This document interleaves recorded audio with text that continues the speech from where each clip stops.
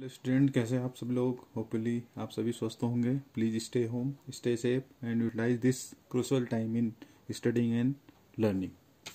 Now today in this class we will discuss contact between statistical and thermodynamical physics, meaning condition of equilibrium. Now we consider two physical systems. We have assigned here A1 and A2. We are considering two physical systems which we are saying that are separately in equilibrium. Separately in equilibrium means A1 is in other equilibrium is and A2 is separate in equilibrium. Let the macro state of A1 is assigned by A1 N1 V1 E1. This is the macro state of A1. Here N1 corresponds to the number of particles in A1.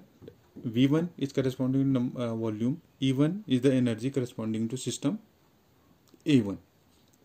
And the macro state of A2 is assigned by similarly N2 V2 E2. Similarly here N2 is number of the particles for the A2 system, V2 is the volume, and E2 similarly it is the corresponding energy for this system A2.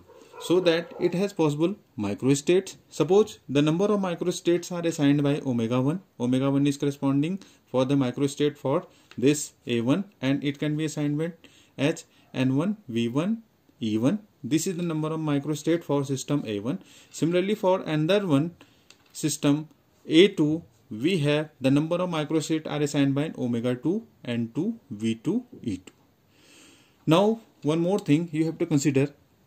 You have already studied first and second law of thermodynamics. First law of thermodynamics, it is the conservation of energy, meaning to say that this dq it is equals to du plus pdv, du plus dw, dw instead of dw we are writing it pdv.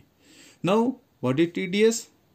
When we introduce entropy, means this dq upon t, this is ds. Change in entropy is dq upon dt. That's why we have written here dq, this is equals to tds, this is equals to du plus pdv minus mu dn. This is equation 1, where mu dn appears where number of particles vary. Now from this we can also write a du. This is equals to tds minus pdv plus mu dn. This is the same equation as earlier we have mentioned. Now you can write in logic, we will replace u by E. The same thing is here because we have taken in our consideration the energy is E. That's why we are writing in terms of E. It is much more simpler to understood. That's why we are writing dE. This is equals to TDS minus PdV plus mu dn. From this equation, suppose this equation is 3, we have the following results. By keeping some constants N and V, then from this equation 3, we have the definition of temperature comes out to be T equals to del E upon del S when keeping these parameters N and V constant. Then these terms become 0, these terms become 0, then T is del E upon del S. Similarly, we have pressure.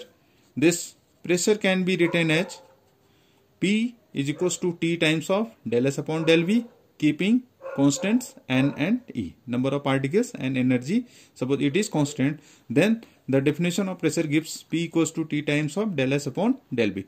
Similarly, we have the case this mu, it is called the chemical potential. We will assign it, it is called the chemical potential. Now this mu, this is equals to, from this equation, it have the value minus T times of this del S upon del N. And what are the parameter constant here? This is energy and volume. Now if you know these three properties, all the thermodynamic properties can be derived from corresponding microstates. Now we are discussing here the case first. For first case we are taking, now bring the two systems. We have already two systems A1 and A2.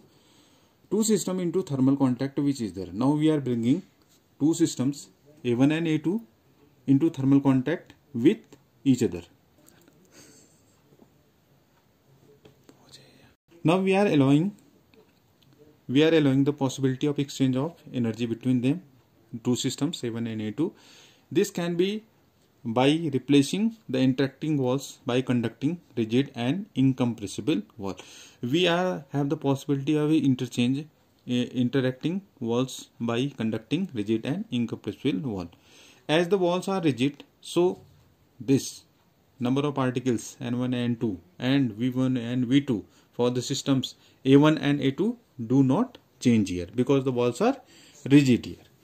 Now energies, because the walls is conducting means E1 and E2 are restricted by the condition E1 plus E2. This is equals to E0. This is equals to constant, and this may be written as E1 plus E2 naught, where E0, this is the energy of the composite system. Composite system means we are taking this A0, this is equals to A1 plus A2. This is the energy. What is here? E0 is constant, and this value is the value for the composite system A0. The microstate for the composite system is this omega naught E1 E2.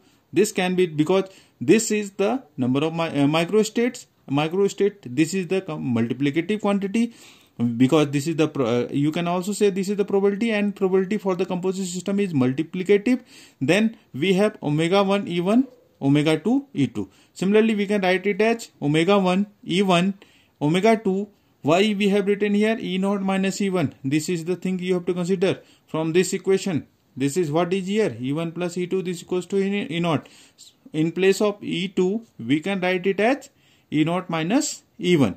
Now, one more thing you have to just consider, entropy S and thermodynamic probability omega are having a definite relationship.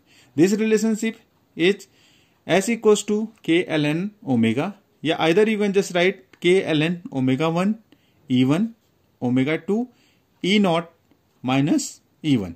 Yeah, either, because you know that whatever property entropy is an extensive parameter. Extensive parameter, it's also we also say them additive parameter. That's why this can be written as K ln omega 1 E1 plus K ln omega 2 E0 minus E1. What is this? This is S is equals to S1 plus S2. Now, for maximum number of microstate that will corresponds to equilibrium state, this can be written as del partial derivative of omega naught upon this partial derivative with respect to E1. This is equals to 0. This is also, you can say, this is the condition of maxima. Now this can also be written as, from the previous equation applying the condition of maxima, this can be written as omega 2 E2 partial derivative of omega 1 E1 upon del E1 plus omega 1 E1 del omega 2 E2 upon del E2 times of del E2 upon del E1. This is equals to 0. By applying this consideration, E0 is E1 plus E2. The total energy is constant. E2, it can be written as E0 minus E1.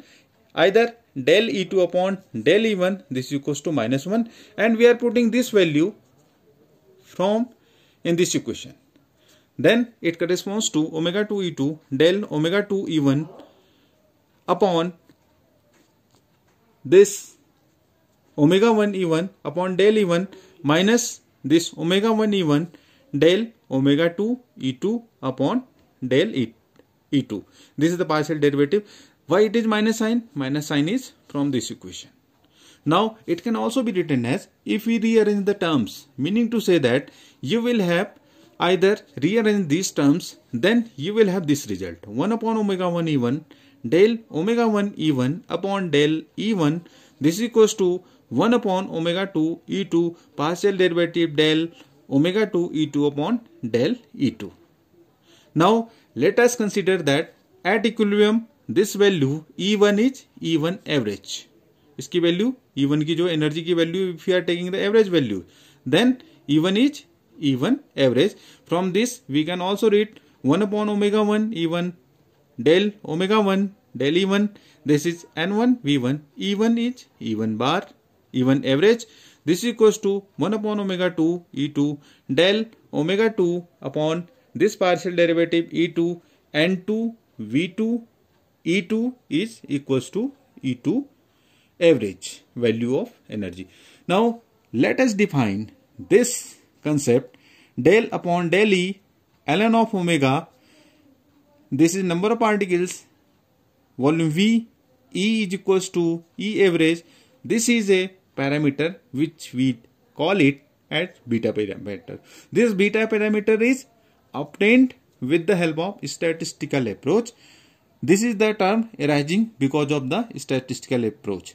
Now, according to statistical mechanics, the two systems in thermal contacts will be in equilibrium if this function del upon del E, ln of omega are equal.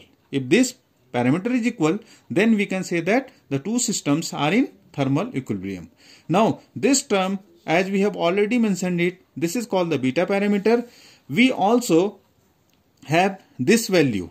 This is from the previous equation, as I have already shown to you this from this equation. When we have written the combined form of this equation, first and second law of thermodynamics, then we have written dq is equals to TdS du plus PdV minus mu dN. From this we have obtained this. This is the for temperature. We are writing again this factor. It will have to just remind you. From this equation we have obtained these values. From this del S upon del E, this is equals to 1 upon T. This is the thermodynamical approach. Now we know that S equals to K ln of omega. Then ln of omega is S upon K. From equation this, if we just substitute this value, ln of, in place of ln omega, we just write S upon K. Then this equation beta, this comes out to be del S upon del E 1 upon K. Yeah, either what is the value of del S upon del E? This is 1 upon T. That's why beta is equals to 1 upon KT. For thermal equilibrium, what does it mean? Meaning to say that temperatures are equal here for system 1 and system 2. Corresponding temperatures are T1 and T2. If both are equal, then we can have this 1 upon KT1 is equals to 1 upon KT2. Yeah, either we can also write this beta 1 is equals to beta 2. Meaning to say that if the two systems are in thermal equilibrium, the value of these beta parameters are also equal, and this term, it is the consideration here. This term is one of the fundamental factor for the two systems to be in thermal equilibrium. Now the case second and case third will be discussed in the next lesson, because it will be either so long so you will feel bored. That's why first consider this one. When you understand properly, then we shall proceed to the case second, which is corresponding to mechanical equilibrium, and then case third, which will be introduced. I will just give you an introduction about mechanical equilibrium and the chemical equilibrium in my next lecture.